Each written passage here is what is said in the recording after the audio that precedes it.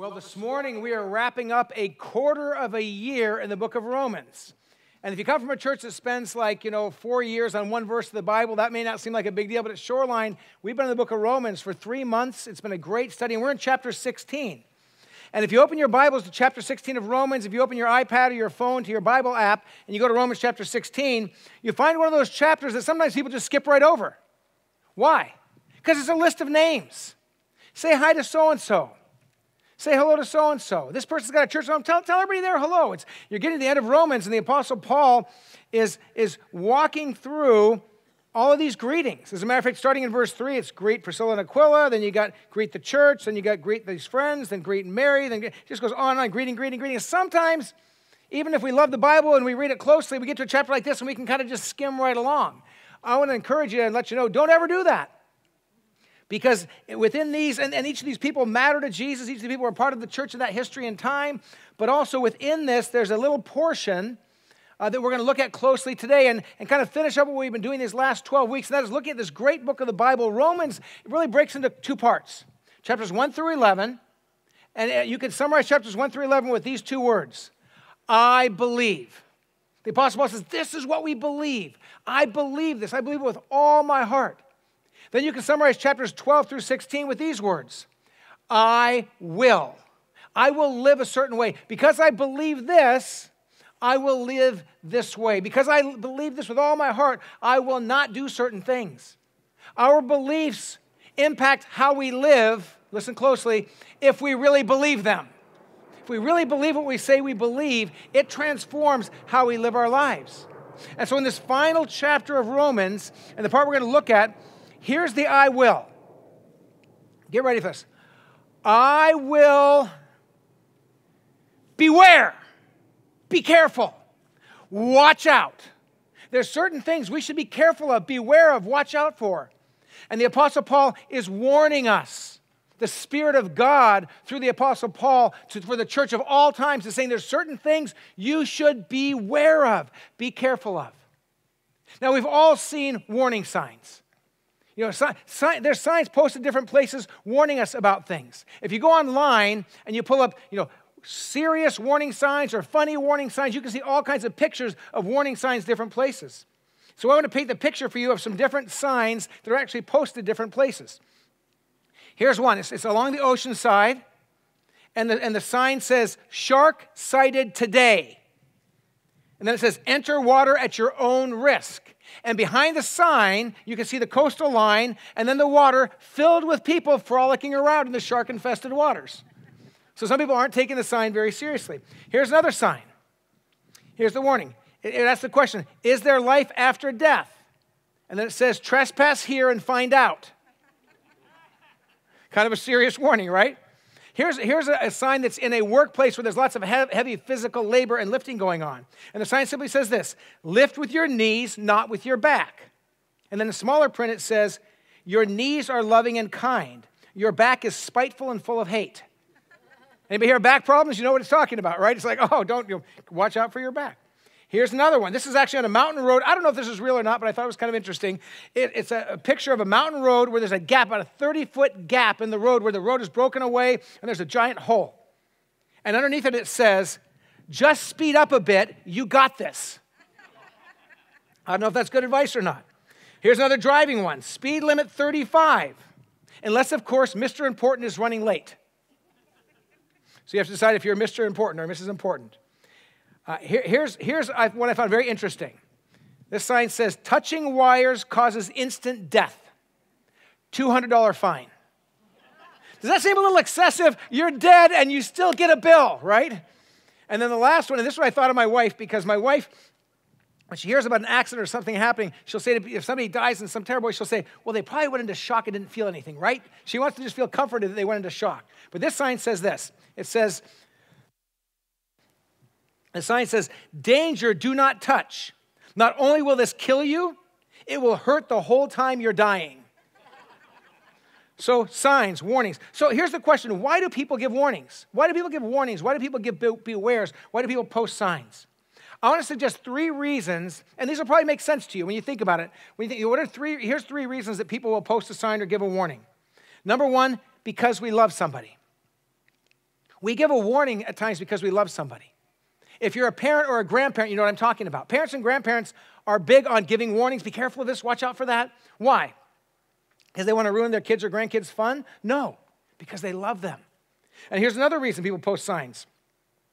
Because we see something we think others don't see. We give warnings to people because we see something we think they don't see. We can see down the road. We know what's coming. And here's the third reason people warn others. Because we know where they will end up if they don't get a warning. We've walked part of life, and we know if you keep going down that road, if you keep doing that, behaving that way, talking that way, we know where that's going to take you. We know where you're going to end up if you keep going down that road. And so we give a warning saying, we know where this is going to take you, and we love you so much. Go back to number one. Because we love you, we post a warning. So I want to suggest, if we ask this question, why does God warn us? You know, in the Bible, there's different warnings. We're going to look at a series of warnings in Romans chapter 16. Why does God warn us of certain things? To ruin our fun? To mess with our lives? No. I want to suggest that God gives warnings for the exact same reasons. Because he loves us. God loves you. He does not want you to hurt yourself or hurt somebody else. So God gives warnings. He gives bewares for us. Why does God give warnings?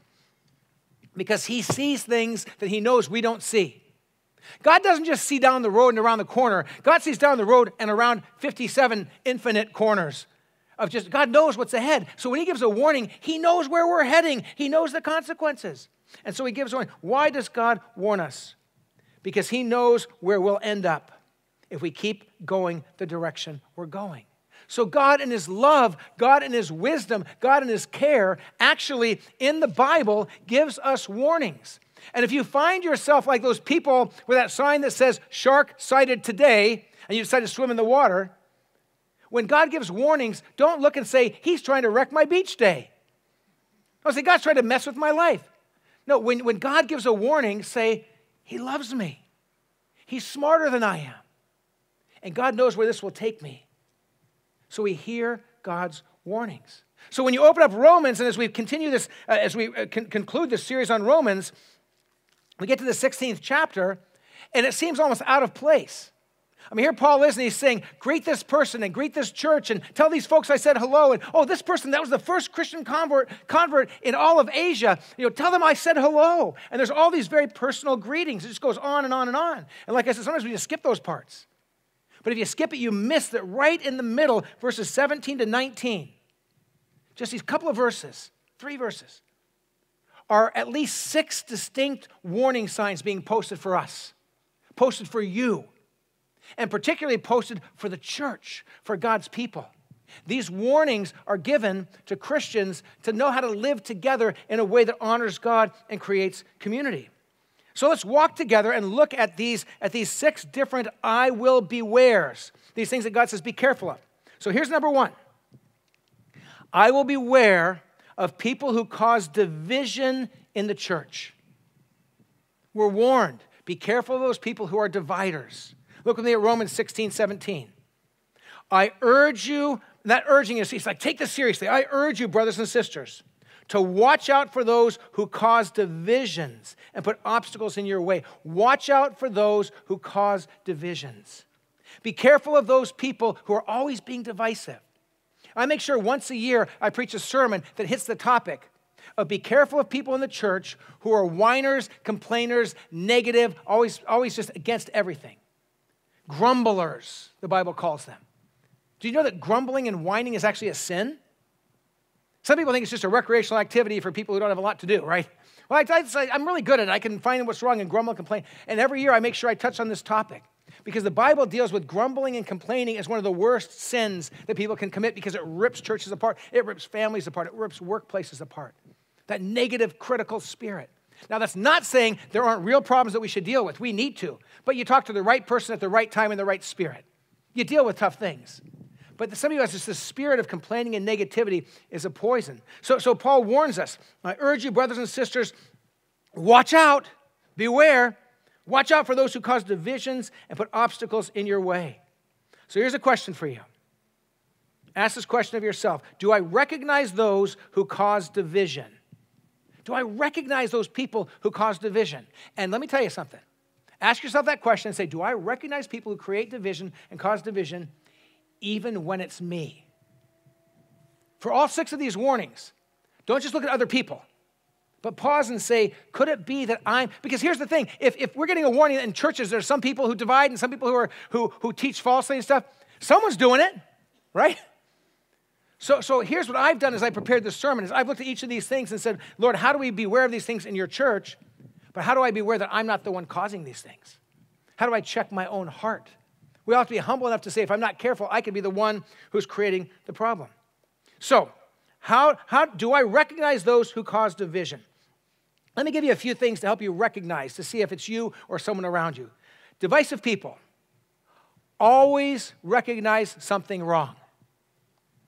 They can see it all the time, in every single person, in every situation. They have this, they think it's a spiritual gift. But it's probably not from heaven. It could be from the pit of hell.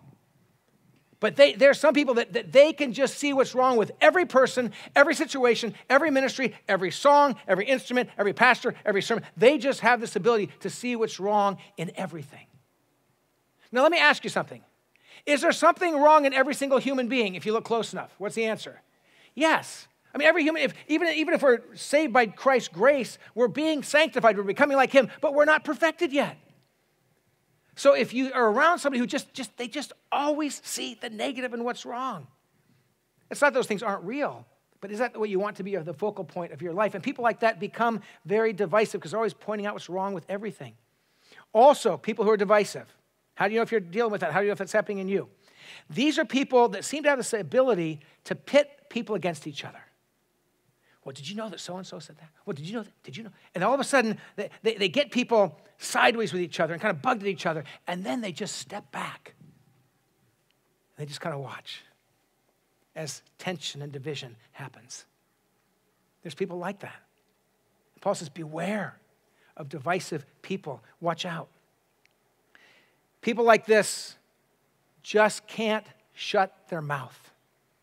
They always have something to say, something to tweet, something to email, something to bring up about something. It's just they just cannot control their mouths. This is one of my challenges as a Christian, because before I was a Christian, I talk too much sometimes. I've had to learn how to try to control my mouth. So it's a good thing you can make your living talking. You're a pastor. Yeah, but there's times where I'm just going to go edit, edit, edit. Maybe you know what I'm talking about? But if people don't edit, their mouths just keep going. Be careful if you cannot control what you say. I remember early on in my ministry, I've been a pastor since I was a fairly young man, and I've only had really 2 ministry assistants. I had Debbie Rose at our church in Byron Center, Michigan for 14 years. She was my ministry assistant. And then Ramel Retzlaff, who's my ministry assistant now for 11 years, and I pray and hope she'll be my ministry assistant as long as I don't feel like I'm called any other church, so as long as I'm here serving, I pray that we get to work together. But I haven't gone through lots of ministry assistants, but these are people who have confidentiality. They have to be positive in what they say. They have to be gracious with people. But when I first became a pastor, my first pastoral role, I was called the interim pastor. I was working at this church down in Southern California from my last year of college through seminary and my first few years as a ordination as a pastor. So one senior pastor retired, another senior pastor retired, and I was the only one still there. So when they call you an interim pastor, that means you can do all the work of the lead pastor, but you can get paid like an intern. Everybody follow that? So I became the interim pastor. And so I inherited this ministry assistant who was the lead pastor, kind of church's ministry assistant. But here's the problem. Her mouth was like poison, and she was always negative. I remember hearing her answer the phone one time, and the person on the other end had asked, is the lead, I wasn't the lead pastor, I was not the youth leader, but somebody said, is the lead pastor there? I knew that because she responded with his name. She said, so-and-so, Pastor so-and-so is not here today. Yeah, he said he was going to go visit some sick people in their homes, but I know sick people, and he never visits them, so I don't know where he really is. Yeah, whoa is right?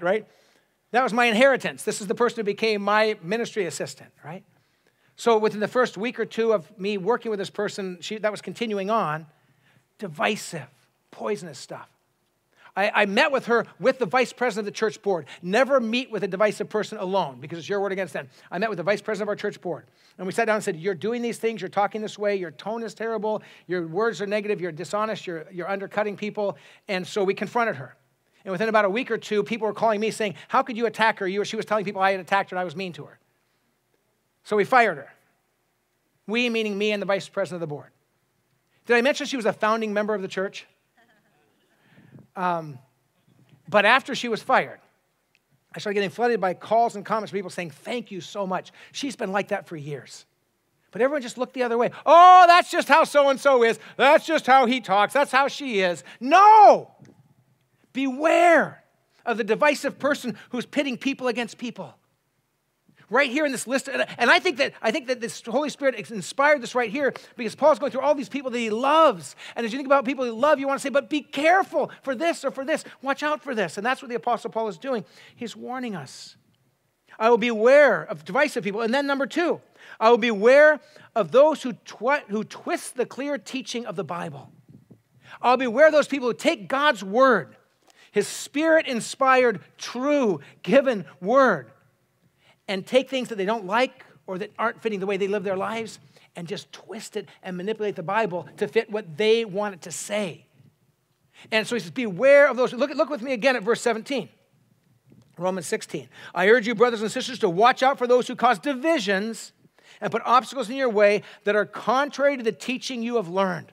Paul says, you have learned God's word. Paul is teaching the scriptures. He's teaching God's truth. But there's people that are taking it and they're manipulating it. They're twisting it to their own devices. So here's a question for you. Ask yourself, do I know what the Bible teaches and recognize when it is being twisted? Do I know the Bible well enough? Do I know the Bible so well that if somebody misquotes it or misuses it, I recognize that? This is one of the reasons why every one of your pastors here at Shoreline, we encourage you to open this book and read it every day of your life. This is why we make a reading guide that we put on our website and we make available to you every single week, year-round. It's not just to fill time or fill somewhere on the website. We want you to open this book and prepare for next Sunday's sermon. This is why we challenge you to open God's word and read it so that you know it so well that when somebody says, oh, that's not really what the Bible says, or oh, they start teaching something that's false, you go, bingo, ding, that's wrong. We should recognize it. I was so proud as a pastor. Years ago, our church in Michigan, I'd been there for a number of years pastoring, and every year there was a bunch of families that went to a church camp. There was a church campground nearby where our church was, and a bunch of families would go, and they would go for a long weekend, and they'd hang out as families, and then they'd do but they had a chapel there, and they had a guest preacher every week preach a sermon. So this particular Sunday, they brought in a guest preacher who never preached there before. And this person was teaching false things, was twisting the scriptures. And the person who ran the camp didn't think that way, but they brought this. This person was gregarious, warm, charismatic, not in the sense of like, praise the Lord, but like very engaging and just really dynamic communicators. So there they sat and they heard the sermon, but a bunch of the families in the church I pastored were going, ding, ding, ding. This is wrong. This is unbiblical. This guy might be dynamic and funny and interesting, but what he's preaching isn't biblical. I got flooded by phone calls that afternoon by families leaving church calling me saying, Pastor Kevin, this guy that they had preaching up here doesn't believe the Bible and he questions these things. And he was subtle, but they got it. Why? Because they knew the Bible.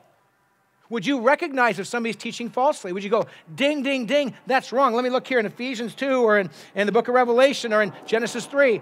I know what the Word of God says. I see Doug sitting here. Doug, you've been, how many years have you been working with our 4th and 5th graders teaching them to memorize the Bible? How many years here at Shoreline? 20 years. Thank you.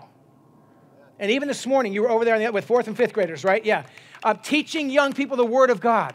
Well, gosh, if we teach them the Bible, they're going to start thinking that way. Yes! That's the whole idea. And so, we need to be able to recognize when somebody's teaching false. So all these people are calling me from the church and they're saying, Pastor Kevin, you got to call the director of the camp and say, where'd they find this guy? And he can't come back and preach there again.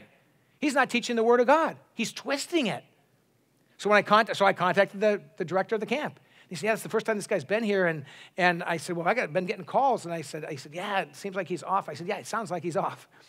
And he said, well, we can never have him here preaching again. That's right. This is a Christian camp.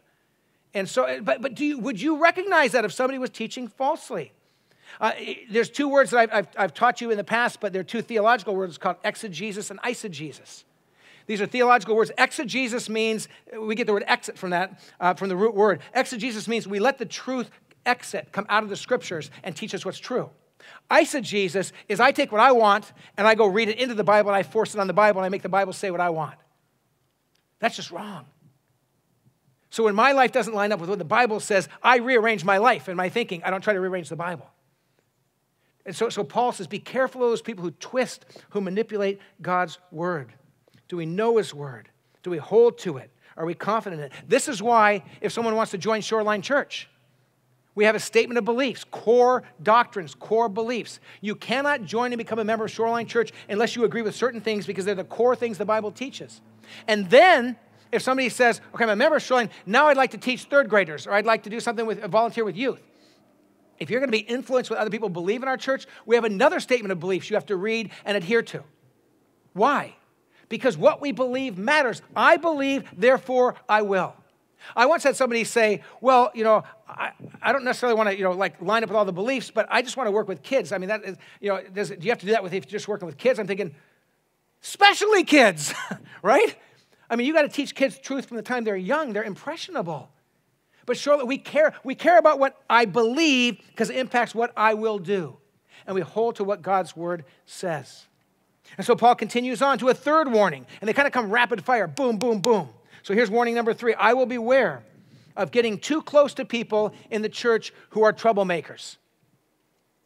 I'll be aware of divisiveness. I'll be aware of false teaching. But I'll be aware of getting too cozy with people that are doing those sorts of things. So continue on in that passage. We'll read it one more time. Romans 16:17.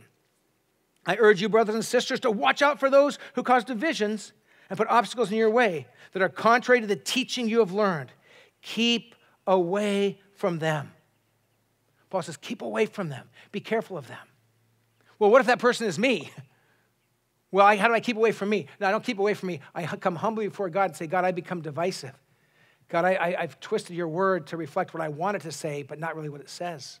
And we let the Spirit of God deal with us. But there is a warning here. Sometimes in the church, what happens is people look the other way. Well, that's just what she's like. She's always doing that, it's no big deal. Oh, that's just how he is. And the warning here is not to stay away from people in the world that aren't Christians that are doing things wrong. It's saying be careful in the church of cozying up with and treating as normal that which God says shouldn't be happening. Do we love each other enough to say, I got to tell you, I disagree with you on that. But I think God's word says something different. Or do we say, what you're doing right now is really divisive. Most of you are like, I could never do that. Well, Paul's not saying to necessarily confront them, but he says, don't become too close with those people that are dividers, that are false teachers, that are manipulative. Be careful of those people.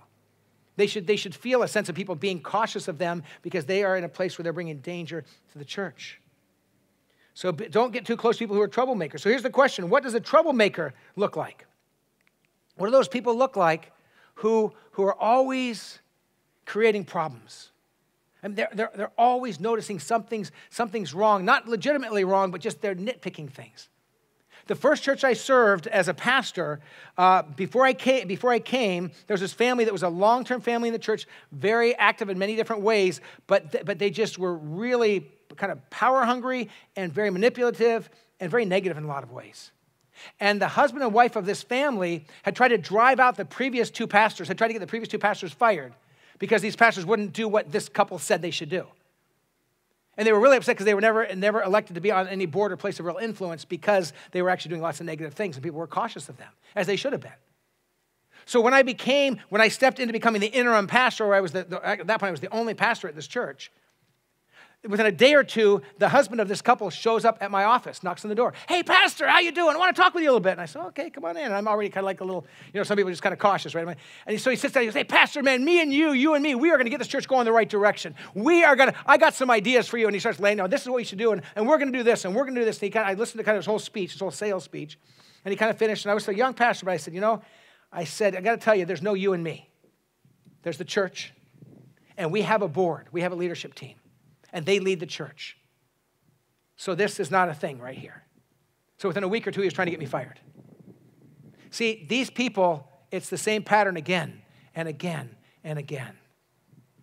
This is the couple that wrote a 6-page letter and signed it, tearing me apart and tearing my wife and family apart, who accused my wife of getting up and walking out of church every Sunday and disrupting the service.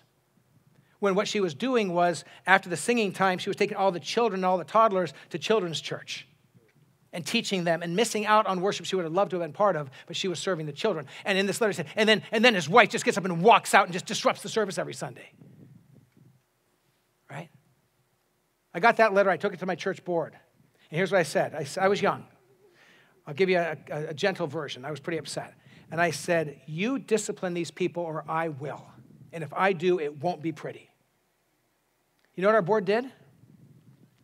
They sat down with this couple and they said, you may not come to the communion table. You may not break the bread with us or drink the cup with us. And don't you ever talk to our pastor again. You've got a problem, you talk to us. Someone say praise God for leaders who have got the guts to do what leaders are supposed to do, right? And this family kind of fell into line a little bit more because somebody actually confronted them.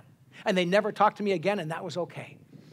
Because they said if you can't be kind or gracious, and they knew they couldn't be that. Be careful. Are you cozying up to people who are damaging the Christ church? Be careful. Beware. It's dangerous. And Paul continues on. I will beware of those who feed their own appetites rather than serve Jesus.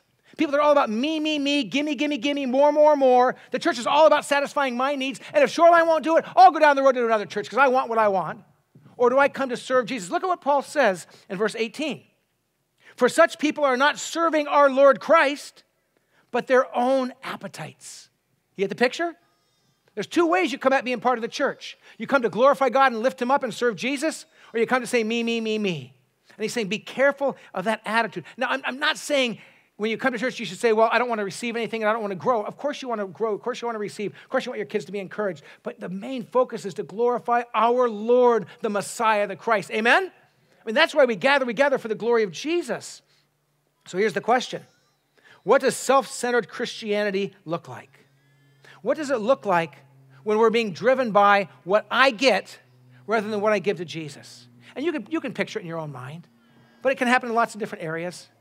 It's the singer who shows up at a church, and I had this happen one time, starts singing on the worship team, and then says to the worship leader, I'm not getting enough face time and enough solo time. I need more time up front and I need more solo time.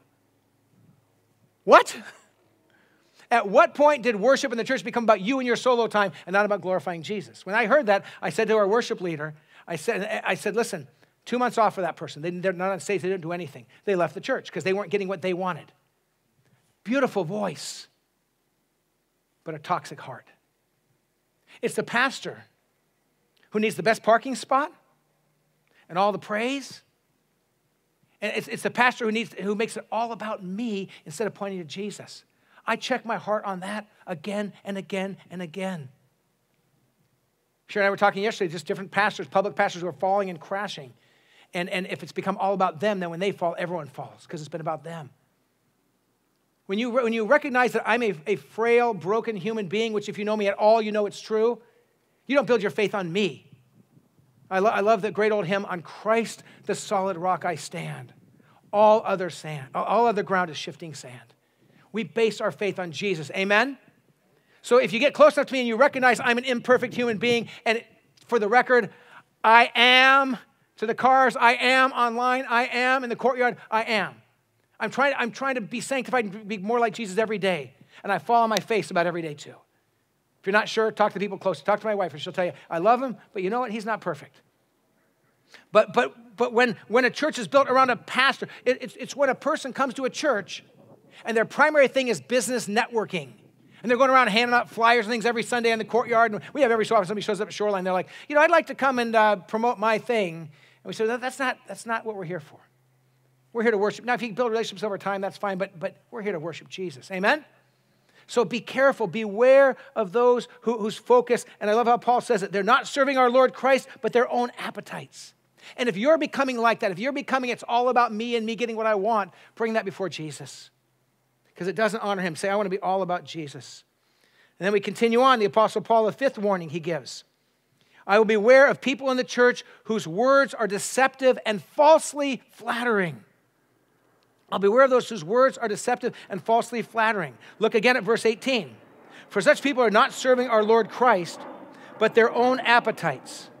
By smooth talk and flattery, they deceive the minds of naive people. Oh, you're wonderful. You're the best. You're incredible. I had a couple people after the service this morning just lavish that praise on me, joking around about this part of the sermon. They said, oh, Pastor, that's the best sermon I've ever heard. Oh, Pastor, you're amazing. Pastor, you look great. I'm like, knock it off. But they were teasing, obviously. They were having fun. But there's this warning by smooth talk and flattery. Here's the question. Are my ears tuned in to false speech? When there's false flattery and speech, are my ears tuned in? Do I pick it up?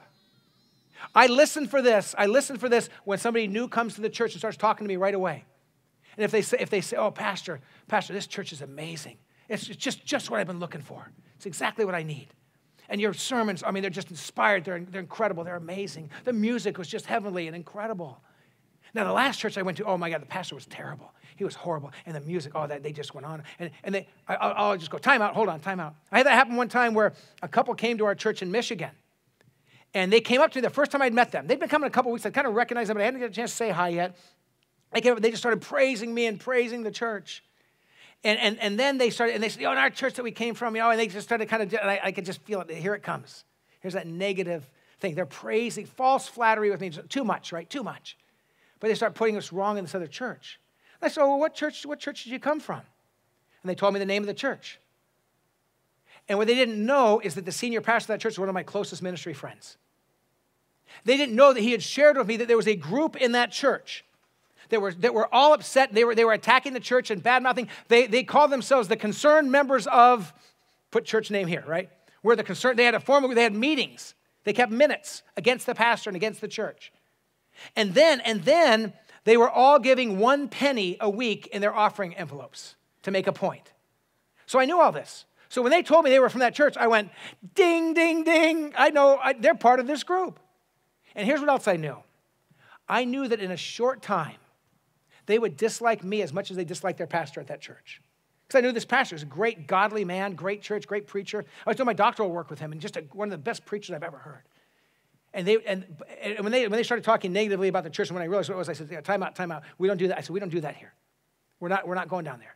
If you have a problem with your previous church, go talk with your pastor. If you're going to be here, don't talk to me or other people, and don't poison other churches.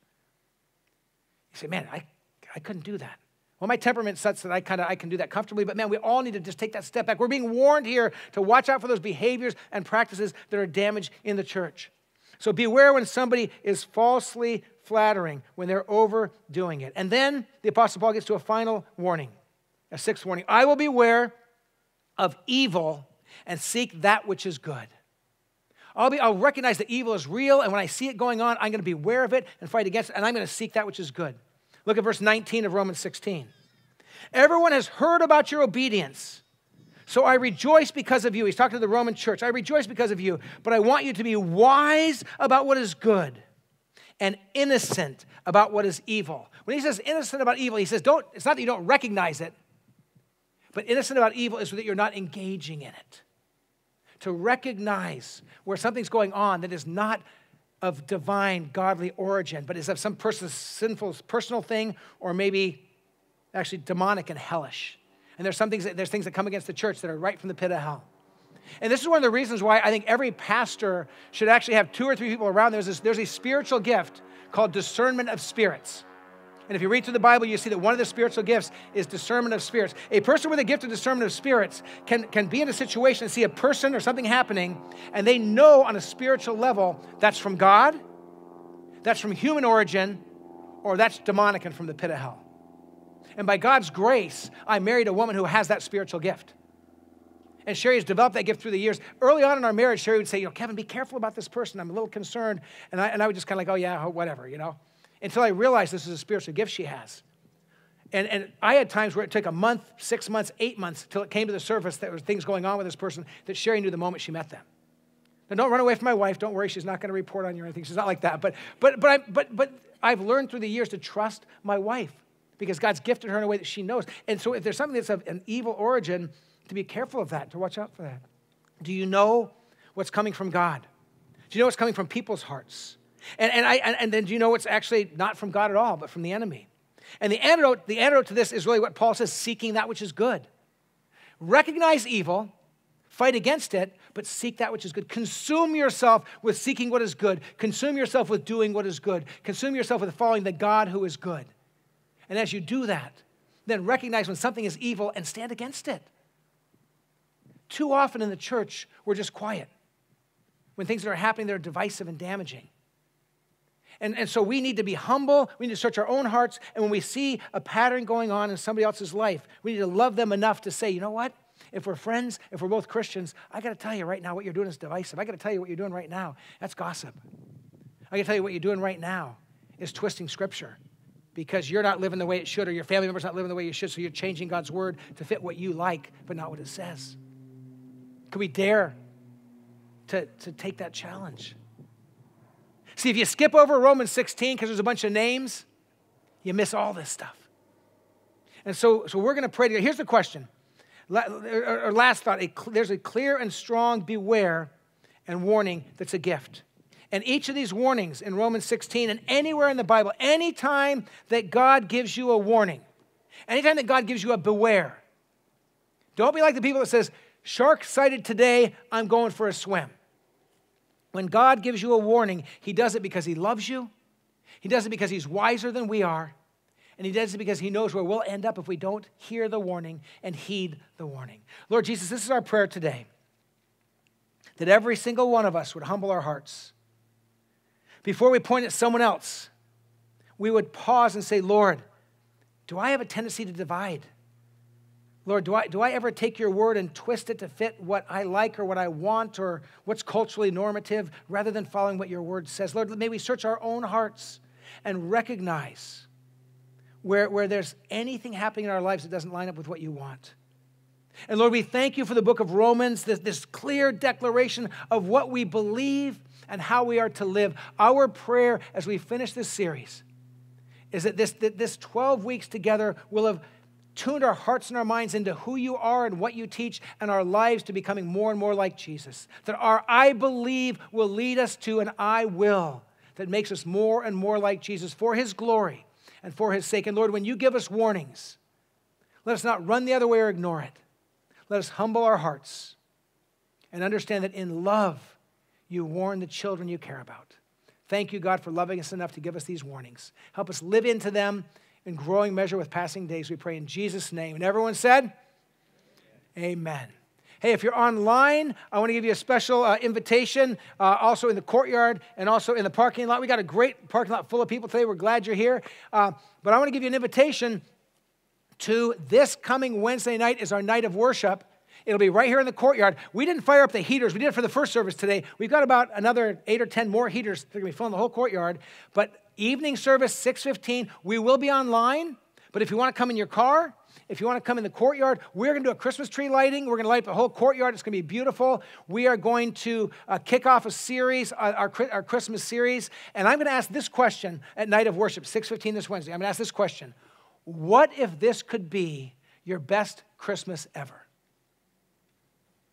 What if it could be the best Christmas ever? Because all the other stuff that takes our attention and time that really isn't about Jesus, it's kind of been pushed to the side. And what if we just focused on what it's really about, the coming of God into human history, the birth of Jesus? So we're going to kick that off Wednesday night, 6:15. Join us. And then starting the next Sunday, we go into a Christmas series called Adore. And we are going to just gather and adore. And if you love great Christmas music, praising God, then join us online. Join us in the courtyard. Join us in the parking lot. If you're going to be with us next Sunday or Wednesday night, please go online and register so we can kind of get everything all set up and get all situated to have a great time together. So we invite you to come on campus or at home, 6:15 Wednesday night, next Sunday, 9 o'clock and 11 o'clock. And then also, if you want prayer, Pastor Dennis is right up there. Hey, Pastor Dennis, top of the stairs. We've not been having as many people go for prayer, and we really want to encourage you before you leave, if you're in your car or in the courtyard, just take a moment, go meet Pastor Dennis and his team and spend some time praying. Let us lift you up in prayer. There's power in prayer. Take advantage of that. If you're online, just respond to the information you see on your screen, and we'll respond back to you in prayer. And then if you're new at Shoreline or visiting us, we want to give you a personal welcome. If you're in the courtyard or if you're in a car, go right by the very last tent here with the giant blue and silver balloons and Patty's smiling face. Hi, Patty. Good to see you. And be sure you go back and say hi to Patty. And she has a gift she wants to give you and answer any questions you have about Shoreline Church. If you're at home, we want to give you just as warm a welcome as we can. And so just respond to the information on your screen right there. And we will send you a digital connection card and come alongside of you and help in any way we can there. So as we close our time, this is the word of blessing I want to give you. May your I believes, based on God's word, my every I believe you hold in your heart, lead you to an I will, so that your life looks more and more like Jesus, so you walk in obedience to his calling, so you hear and heed his warnings, his loving, caring warnings. May every I believe lead to an I will, so with every day you become more like Jesus. Amen? God bless you at home. God bless you in your cars. God bless you in the courtyard. In the courtyard, before you leave, put your mask back on and wait until one of our ushers come. They're going to dismiss you right away here. And make sure you visit with people when you can and just keep a little distance and let's be the family of God together. God bless you. We'll see you Wednesday night.